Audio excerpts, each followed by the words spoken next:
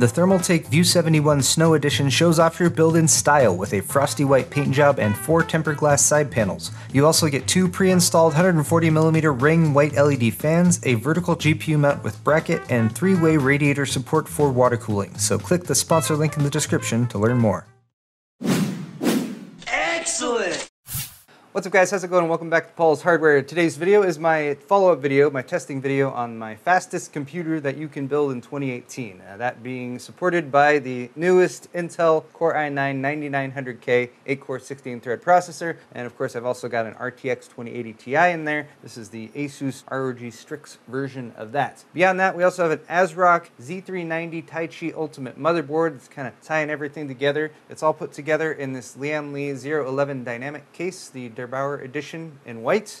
Main storage drive is a Samsung 970 EVO NVMe SSD. We have a Cooler Master ML360R 360mm closed loop CPU cooler to keep everything cool because the 9900K has been rumored to run a little warm. In my initial testing video for the 9900K, I actually didn't share temperature numbers, and I'm hopefully going to be following up on that today because temperatures are important. Also, the behavior of the 9900K by default with the motherboard, as well as the Intel default settings. I'm going to give a comparison back and forth between those. And then hopefully I'm also just going to play some games for a while because that's kind of what I want to do. That would be fun. Rounding out the specs, so we also have a G.Skill Trident Z RGB kit, and that's a 3200 speed kit running at cast latency 14. And then finally I got an extra SanDisk Ultra 2 1TB SSD down there at the bottom, just providing some storage for video games and anything else we might need extra storage for. Right now, I'm running Hardware Info 64, CPU Z, Tech Power Up's GPU Z utility, and I'm also running an IDA 64 system stability test, which has currently been going for 17.5 minutes or so. This is just so I can get a baseline when it comes to the CPU's temperatures and performance. As far as system setup goes, all I've done is update the motherboard's BIOS to the current version 1.38, and then I've set the XMP setting for the memory in there as well, again, which is 3200 speed cast latency 14. And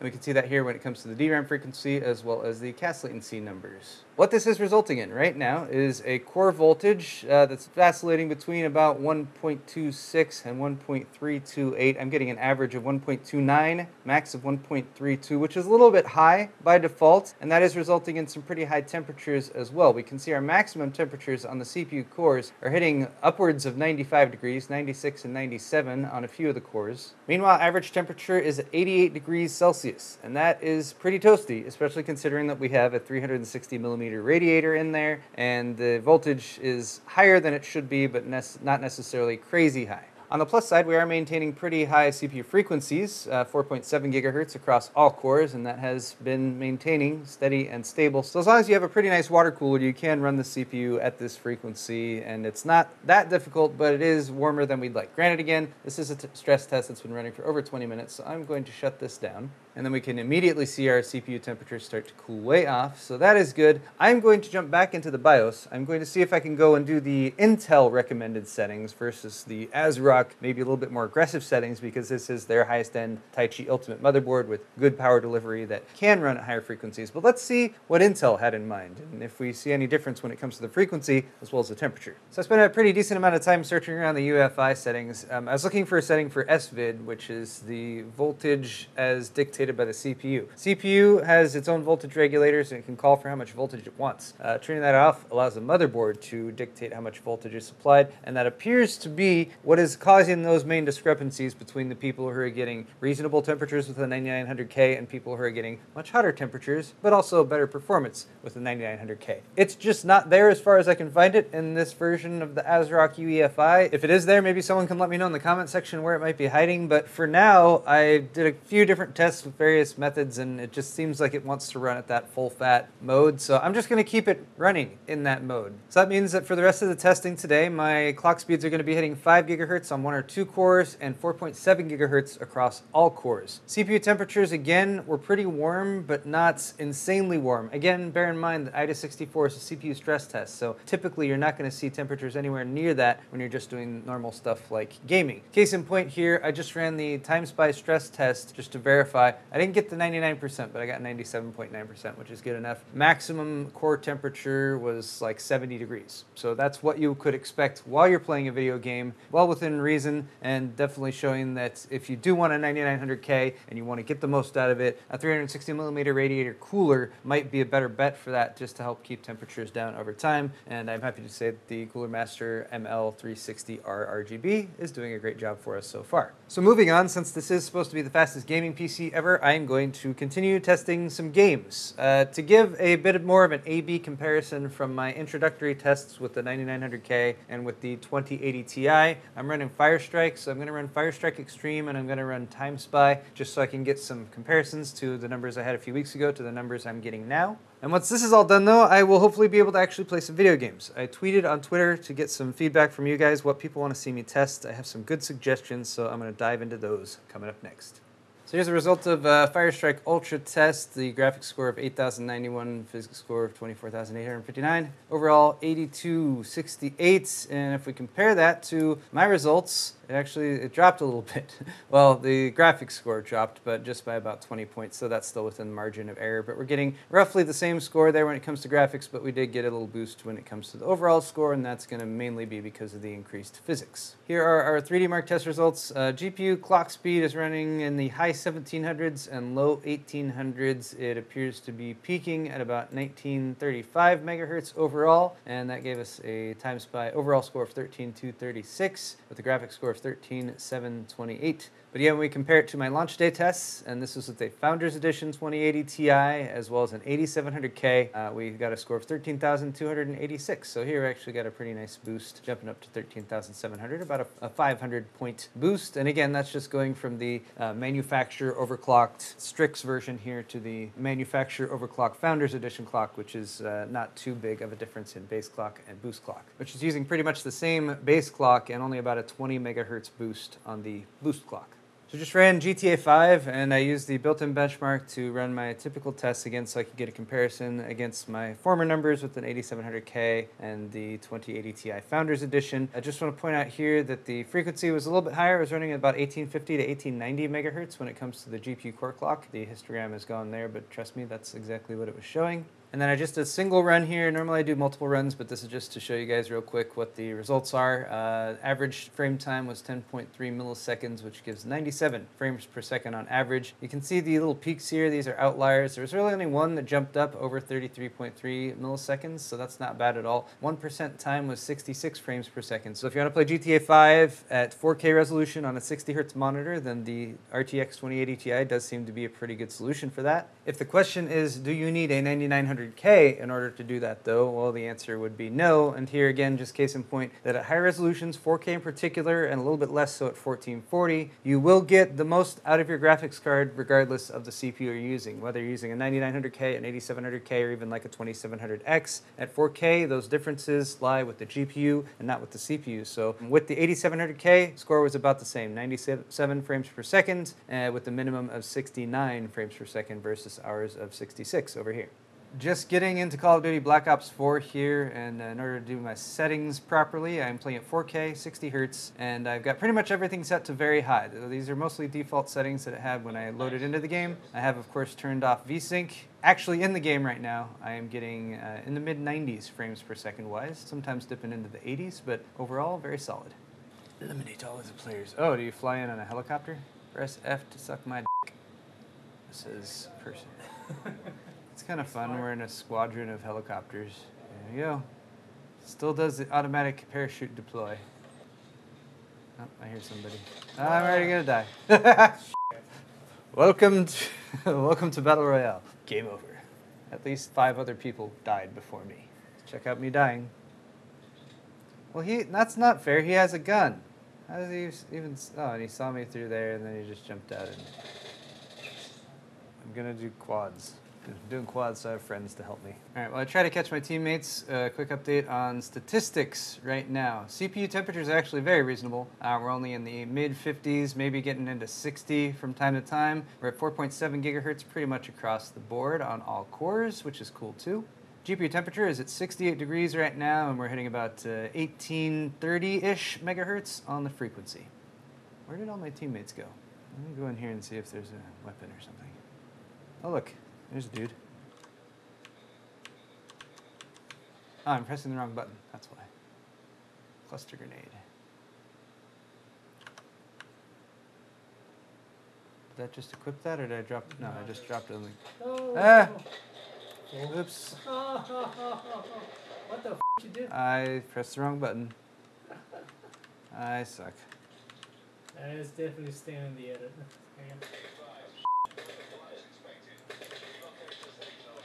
That's better. Reviving brace dog. I got you. Alright, well, whoever was attacking us must have given up. Or we killed them. 21 people left. Doing way better than in the first round where I died within 10 seconds. Yeah, guys, pushing 200 behind us, behind us. This guy is really a really good teammate.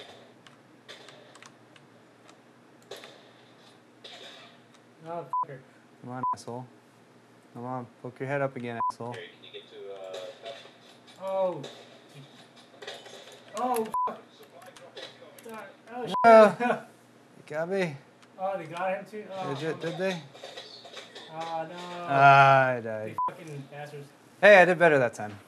Alright guys, I'm going to do another run of Black Ops 4 at 2560 by 1440 here, assuming I can get back to blackout mode. I liked the quads option, having some teammates really helped me out last time. Where are my teammates?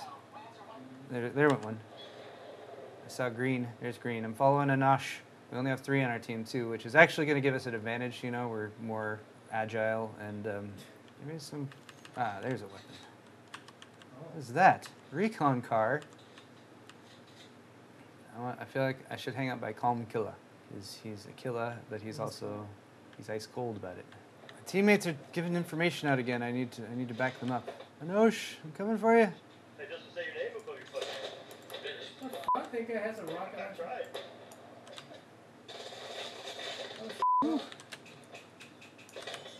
That didn't take long. Save me. I slowly crawl towards my teammates. Maybe they'll find me. Yes, sir. Oh, wait. Oh, you're reviving me. Thank you. Following you, Calm Killer. Oh yeah, stats update. We're hitting a much higher frame rate now. We're actually getting in the 140 to 160 FPS range, so a nice jump, dropping down from 4K to 2560 by 1440. It's not helping my gameplay at all. I still am mainly operating as a decoy here, but maybe I can help Calm Killer kill someone calmly.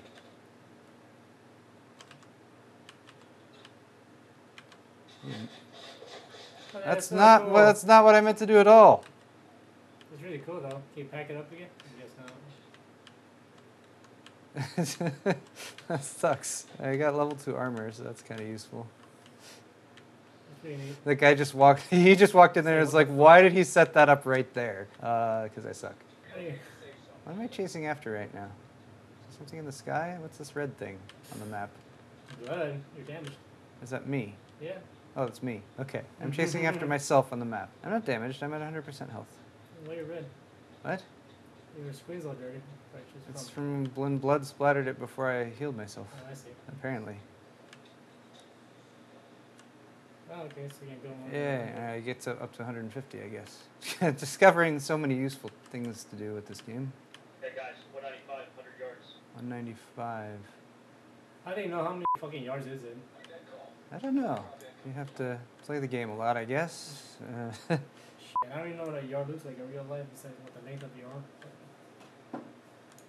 Oh shit. Oh, good job, Pop. Yeah. Let's go, they're down. Good job, Pop. Yay, I shot a guy. Did I get credit on the kill feed there and everything? Oh. Bit heavy. Oh yeah, it's collapsing on us. Swimming. She has a perfect, what's it, not a breaststroke, just the freestyle. Oh, where's that? Behind you. Drop my goddamn sniper scope back there.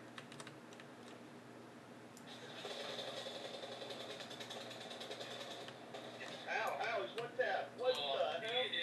He's one tap. Ah. What are you Shit. doing? Yeah, don't see you. What? Don't see you, probably. What are you doing? I was trying to revive him. Kill cam. The kill cam. This is dude killing me, kill cam. Yeah. that one guy like killed all of us. Jesus Christ! Yeah, he walked into it too. It's like. I needed to shoot him before I worried about reviving my teammates. Right, Lesson learned there. Okay. Sorry for the ghetto production techniques, guys, but my audio stopped working. So now I'm playing Overwatch, and here in the settings, I have on full screen. I'm playing 1920 by 1080 because the request from Twitter was to play a 1920 by 1080 higher end shooter and see if we could get a really high frame rate. So I've got the frame rate cap set to 300, and I'm using the ultra quality presets. So let's go ahead and jump in, play some Overwatch. Well, I think Science Studios, they made a video about the benefit of having a high refresh rate monitor and high frame rates. I guess you can see like the bullets more or something, like very game. Well, the idea with the high refresh rate is that frame is going to refresh earlier than the person who doesn't have a higher refresh rate monitor. So you're going to see what's happening on screen quicker. Yeah. So if it's a game of reaction time and response time and whatever, those moments, you know, can just... What? Wow. Okay. Wow. So that's pushed. Yeah, that's Doomfist being OP right now. Also realizing that I'm easily hitting well over I'm easily hitting the frame limit cap 300 with this setup. So. Oop.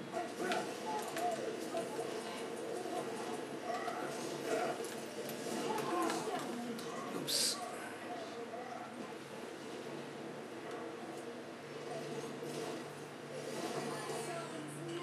The f***er in his fist. Yeah, Doomfist really is kind of... He's fisting everybody pretty badly. Also just sometimes kind of tell when our team is getting worked repeatedly. Fisted bad. Yay! We won a battle. And then I died. Oh, you suck in the f*** out of that guy. I think I was too far away to actually be doing anything. Oh, never mind. Ah! That was a waste, honestly, to kill one person with that. Yeah, it was funny though. Ultimate, both heals and damages. How's that possible? That's bullshit. What? I was just healing, and she was just sucking the life out, and somehow her life-sucking skills did more than my healing skills, which doesn't seem... We're the same character. It doesn't seem like that should be a thing. So her sucking skills are better than yours. Yep. There it is. Again, it's just a motorcycle thing again. I know, but he killed me with that just as Doomfist tried to drop the hammer on me. Alright, that was mostly pointless anyway because the frame rate was so high the whole time. Alright guys, that is pretty much going to wrap it up for this video. Thank you so much for joining me and watching. I hope you have learned a little bit more about what a computer that features a 9900K and a 2080 Ti is capable of. I know I didn't test a huge range of games today, but I just wanted to kind of play some games, get the system up and running, and see how it performs. Call of Duty Black Ops 4 was able to hit well over 90 frames per second at 4K, as well as 140 to 160 frames per second at 2560 by 1440. And then, of course, you saw with Overwatch, if you're trying to hit that 300 frames per second cap, and you're playing on a high refresh rate 1080 monitor, then yes, the 2080 Ti will more than do the trick. In fact, I think you probably should upgrade your monitor if that's the way you're playing. But thank you guys so much again for watching this video. Hit the thumbs up button if you enjoyed it. And of course, links to the build videos as well as all the parts involved are down in the description too. Thanks again, guys, and we'll see you next time.